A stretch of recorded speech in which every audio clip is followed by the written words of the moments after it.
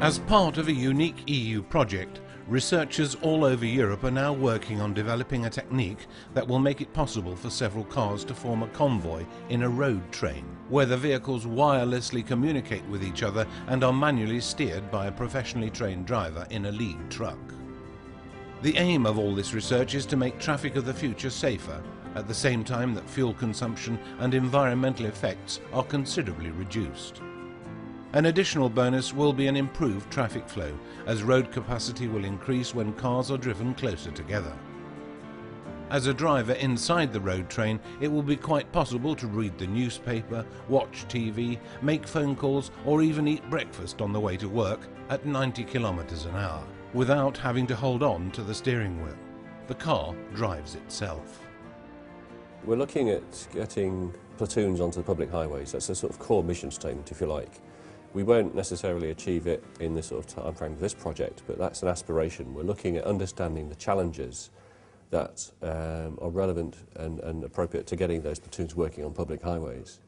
We want to develop the technologies that have those platoons working together, having vehicles cooperating using vehicle-to-vehicle communications, with a lead vehicle that is a professional driver who's been trained to lead the platoon.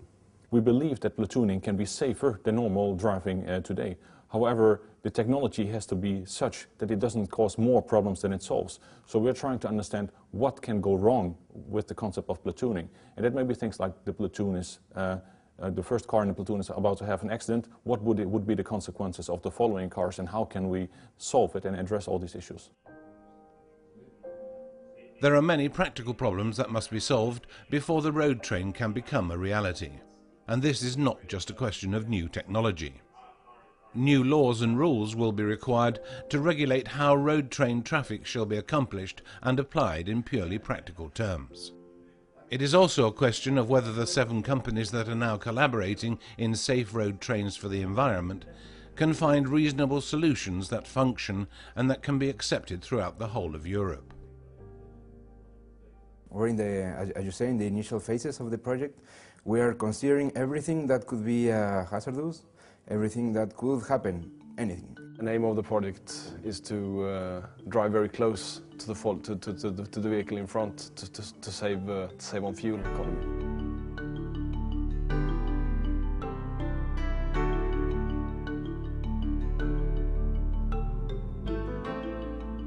Here at Tecnalia in Bilbao, in the north of Spain, they are already testing the new technology in an advanced road train simulator.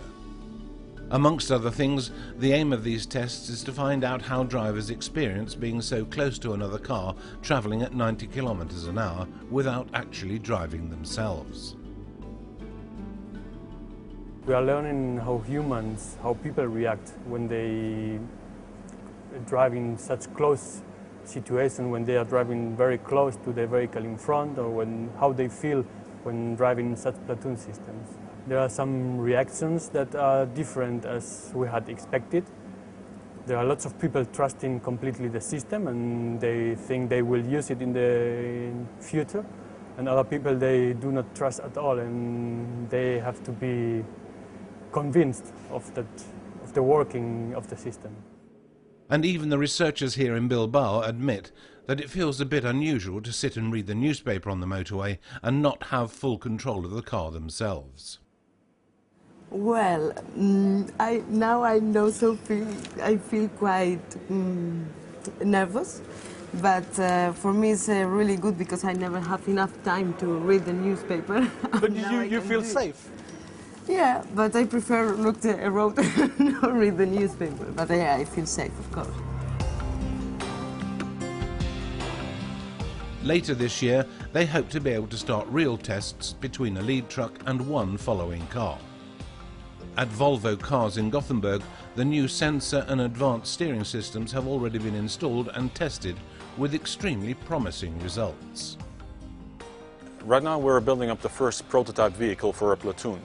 And as compared to a production vehicle, something which is really new is that we have to steer the vehicle automatically. So the vehicle has to automatically follow the car which is in front. And what you can see here is that we are detecting an object in front of our vehicle and that the steering system is automatically steering the right direction so that we can steer automatically. Communicating wirelessly is a difficult subject, and depending on the environment we're in, if we're on the road, for example, or if we're in a tunnel, or if we're in a city, the characterization of the performance is going to be completely different.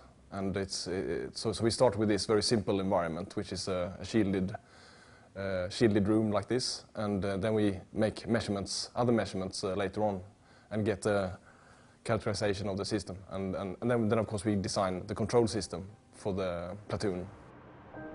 Safety is, of course, one of the most important aspects of this project, which is why very stringent demands will be made of the lead vehicle and its driver. The lead vehicle driver should be a professional with additional training for leading other vehicles in a platoon. The driver will be supported by existing safety technology such as alco-lock, driver alert support and electronic stability systems that support driver attention and minimize accidents. In addition, Volvo Technology is now working with the development and installation of different types of aids that will further increase traffic safety. So we have a video camera here mounted in the dash, which is looking at the driver's face.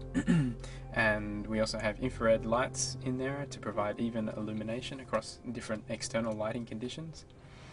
Then we have a computer which is processing the images and trying to track your face. Tries to measure the orientation of your head. For example, we have a driver monitoring system from another European project called Habit, which detects if the driver gets distracted from traffic. Based on these driving support systems, we help the driver to lead the platoon in a safe way through the traffic. But researchers also believe that it will take a long time for motorists to accept and really trust that this new technology is really safe. You need to rely on a system. Your life is in the hands of the system, not in your own hands. So from my point of view, I think that we need a lot of time to educate or to train the people and to finally that they accept this kind of systems. Even if researchers already know that it is completely possible for cars to communicate wirelessly with each other in this way, they are also very aware that it will take at least another 10 years, probably much longer, before the rolling road trains become a reality. I think there's an enormous potential in this project. I think the concept of platooning in one form will appear in several years from now. But already in shorter term, I think we will see spin-off effects where we can have cars drive autonomously. For example, in low speeds, in traffic jams, where the car can autonomously follow the car in front of you.